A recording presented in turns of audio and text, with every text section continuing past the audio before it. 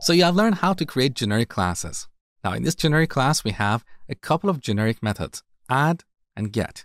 But we can also declare a generic method inside a non-generic class. Let me show you. So let's add a new class to this package. We're going to call it utils. This class is going to have a bunch of utility methods. Now, let's say we want to get the maximum of two values. So here we can add a public method.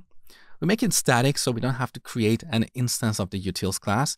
This is a common convention for declaring utility methods. We make them static. Now we return an integer. We call the method max and give it two parameters, first and second. Here we can use the ternary operator to return the maximum of these two values. So we return, here we have a Boolean expression.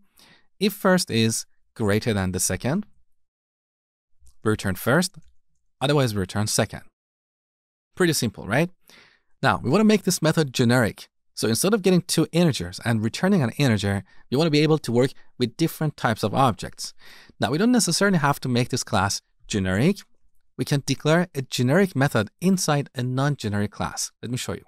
So just before the return type, we add the generic type parameter, okay?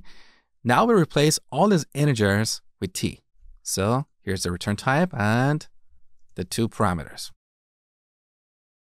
We have a compilation error because we cannot apply the comparison operator between objects of type t. We can only apply it to numbers and characters.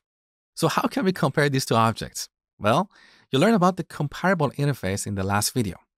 So here we can tell the Java compiler that this t is an object that implements the comparable interface. How can we do that? We type extends comparable of t. So we're applying a constraint. Now, when we type first dot, we see that this object has a method called compare2, which takes an object of type t. So we can compare first with second.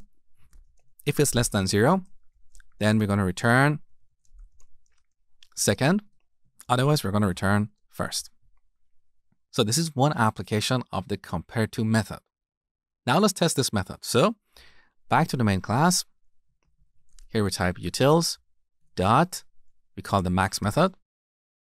Now look at the type of this parameter.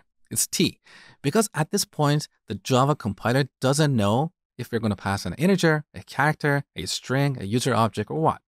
Now, the moment I pass a value here, let's say 1, the Java compiler knows this is an integer, so it wraps it inside the integer class, and it knows that the second parameter should also be an integer. So I cannot pass a character or a string here. This is the benefit of using generics.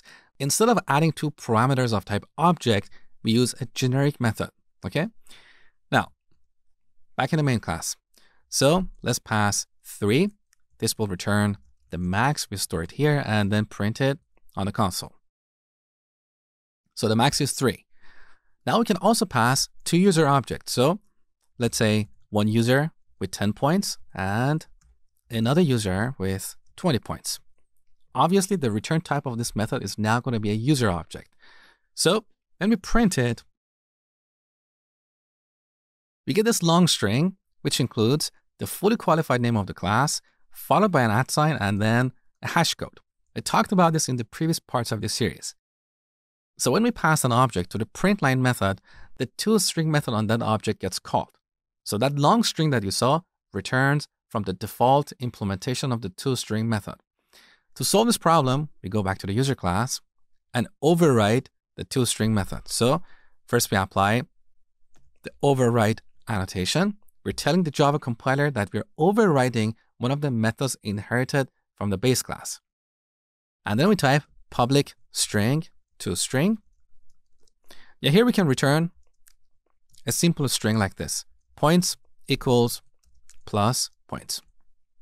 Now let's run the program. So you can see that the user with 20 points is the maximum of these two user objects.